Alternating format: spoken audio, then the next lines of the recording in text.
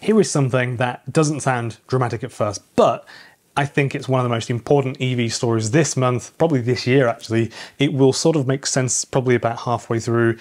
Until then, we'll have to explain the context and get to it. But BYD has just teamed up with Huawei to link cars and homes and wearable devices and smart devices like our phones and watches and things like that all together through a system that they've created called HarmonyOS. And before you switch off thinking this is just another software partnership, this is so different. This is so not. So hear me out, because this is much bigger than Apple CarPlay or Alexa or Siri or Android Auto. This is about how or who controls the entire ecosystem around your car, basically, because your car is now, they want your car to fit into a sort of a digital ecosystem of some sort. Hey folks, Ben Alexander here. Thank you so much for tuning in. I really appreciate your time. Happy Christmas. I hope you are having a lovely time. Also, thank you to these people who have bought me lots of eggnog this Christmas. This one is an interesting story because it's very easy to skim past, but it's super significant, and so that's why people don't know about it. But you need to kind of know about it. So when you actually read what they're doing, you realize it's a pretty big shift in how EVs are going to fit into our daily lives and connect into a sort of ecosystem which you probably don't even know about, especially in China and eventually everywhere else too. Probably in 10 years time, you will be definitely knowing about it. So here is what's actually happened. BYD has applied to join something called the Global Intelligent Internet of Things Alliance. Just so you know, an incredibly large and important alliance, even though it's got a silly name. It's abbreviated as the GIIC. It's basically a standards body that Huawei has helped set up around HarmonyOS. And that alliance has already got 350 of some of the world's largest and most significant companies in it, and including major Chinese tech firms, appliance makers, telecoms companies, network providers, research institutes. And BYD is not just joining as a member, they're actually aiming to help lead the standards around how your vehicle and homes and people connect together digitally. So this is not about infotainment at all. It's not about nicer screens or a new voice assistant or anything like that. This is about creating a unified system where your car is just another smart device in your life, much like your phone or your watch or your TV or your air conditioner, and even your entire your home security system. You know, it's a very, very big deal, very, very connected to your life. The idea is pretty simple to explain, but very, very complex for them to execute. Your BYD car running automotive grade HarmonyOS would be able to talk directly to HarmonyOS devices in your house.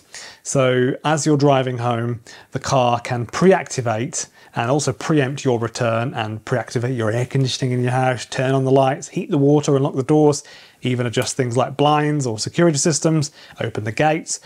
At the same time, from inside your house, you could monitor your car's battery state, preheat it in winter, set navigation, or check charging status, or, you know, all from basically a wall-mounted panel. So for example, you would be able to say, can you get the car ready? I'm going to set off on a journey to, I don't know, let's just imagine you're in Europe, and let's just say you're going to go to a little village in the Dolomites and you want to go via Paris, and you're in Calais and you want to drive down there. You just tell it and it would just send that route to your map, and then you get in your car, you walk to your car, you press go, and then off you go. You just go. So that might sound like a gimmick, but the real point is standardization. Right now, the smart home world is an absolute mess. It's kind of all too playful for these big companies. They're probably all a bit sort of like fretting around and pretty keen to get in there. I would imagine companies such as Xiaomi have this very, very covered. I personally own quite a lot of their products, and they are almost all faultless. Different apps, different protocols, nothing talks to each other, you know, properly. So if you just kind of stick with one brand, that's, I think, what they want and probably what you should aim for, to be honest. And BYD and Huawei are trying to flatten that mess into one common system with agreed rules, shared data formats, and consistent interfaces. What I think is interesting is that they're actually also pushing into AI agent level collaboration. That's their wording, not mine. And the idea is really that instead of you manually telling every device what to do, the system learns patterns. So if you normally leave work at 5:30 in the morning, have a wee at 6 or 5:20 or something like that, it will theoretically know.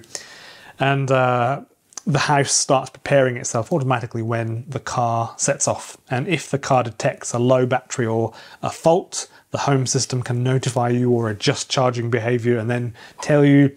And then there's also the security aspect of this as well, which is, I think, being underreported. They're talking about two-way communication between vehicle safety systems and home safety systems.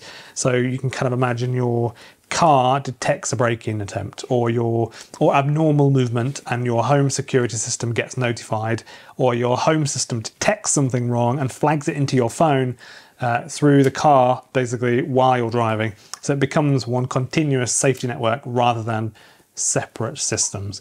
BYD and Huawei are also planning physical demonstration spaces, basically big fancy showrooms where you can kind of go and experience this human vehicle home setup in real life. You walk in, you can buy a car, you can buy an appliance, you can see them all working together in front of you, and it's kind of it's ecosystem lock-in basically. And China is very, very good at that, and it will be very hard to get out of, I should imagine.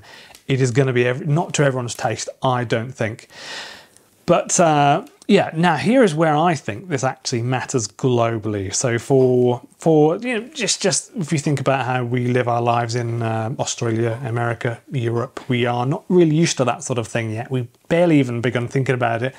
I'm pretty sure they are thinking about that stuff already in China. Tesla has its own ecosystem, but it's relatively closed and focused mainly on their car and energy products. Apple wants to own the interface layer, but it doesn't want to make the cars. Google want to own the software, but not the hardware. What BYD and Huawei are doing is kind of vertical integration at a societal scale. We've never seen this. It's imponderably large. Cars, batteries, phones, routers, appliances, cloud services, data storage, AI, all under one technical framework, and they kind of want to just create it rather than try to join forces with too many people, just one or two companies, and they can lock it all in. And this is working in their vehicle network at the minute. If you look at BYD, completely vertically integrated, and it seemingly works brilliantly when you consider how it is all set up in, say, America or Europe or Australia.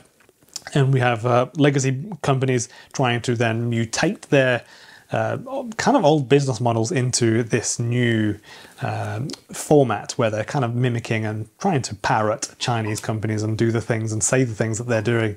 It's really hard and very expensive and just an inefficient way of doing things. So I think that's what they're trying to do here. This also explains why legacy automakers are struggling, such as Volkswagen, Toyota, Ford. They're still thinking in terms of vehicles as standalone products. BYD is treating the car as a node in a much bigger system, and once consumers get used to that level of integration, it's going to be very, very hard to go back, I think. So there's also a geopolitical angle here, whether people like it or not. I think you kind of have to mention it. HarmonyOS exists largely because Huawei was pushed out of Android and Western ecosystems. Instead of collapsing, they built their own. So it's well done to them, I would imagine. But now that ecosystem is spreading into cars, homes, factories, infrastructure, how we generate energy, how we consume energy, and cloud network, everything, really, AI, everything. BYD joining this formally means that China is kind of aligning its largest EV manufacturer with its most strategically important software platform. Does this mean your BYD in Australia will suddenly control your kettle next year when you go through the door? No, I don't think so. I really don't think so. But it does tell you where the long-term direction is heading. China is building a parallel tech stack. That's how you're supposed to explain these sorts of things, by the way. It sounds a bit weird. That doesn't rely on Apple or Google or Western standards bodies. And they're doing it really, really fast. And there's a risk, of course. And I would say centralized ecosystems raise privacy questions. This is now starting to come in the media. And but if the wrong people can then start to control the media and stop people talking about those questions and privacy concerns, then this is becoming something very concerning. So they raised data control questions. They make it harder for smaller players to compete or even enter the space. But from a pure execution standpoint, this is exactly how China scaled solar and batteries and EVs so quickly. So set the standards very, very early. Force compatibility and then scale brutally, and just do not stop and play that 10-20 year game. So when you hear BYD and Huawei connect cars and homes, think about control over data and think about behavior, think about purchasing decisions, think about where is your privacy coming from after that. I think that's the sort of thing we should be thinking about, and long-term loyalty as well. This is something that they will try to force upon you. I would imagine, from what I've heard, that's what some people are saying. So this is about who owns the operating system of daily life in an electric future. It's very complex. If you've got anything to say, just if you think it's going to be interesting to someone, just write that in the comments and then we can all read it, because huge amounts of people just read the comments before I even get to them. So really, really curious to read what you've got to say.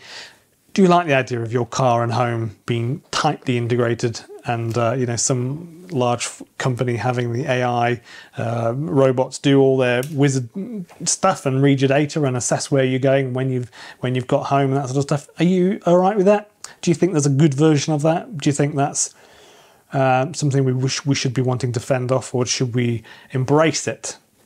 I'm very, very curious to know what people have got to say. Do you think Western automakers are underestimating how powerful this kind of ecosystem play actually is?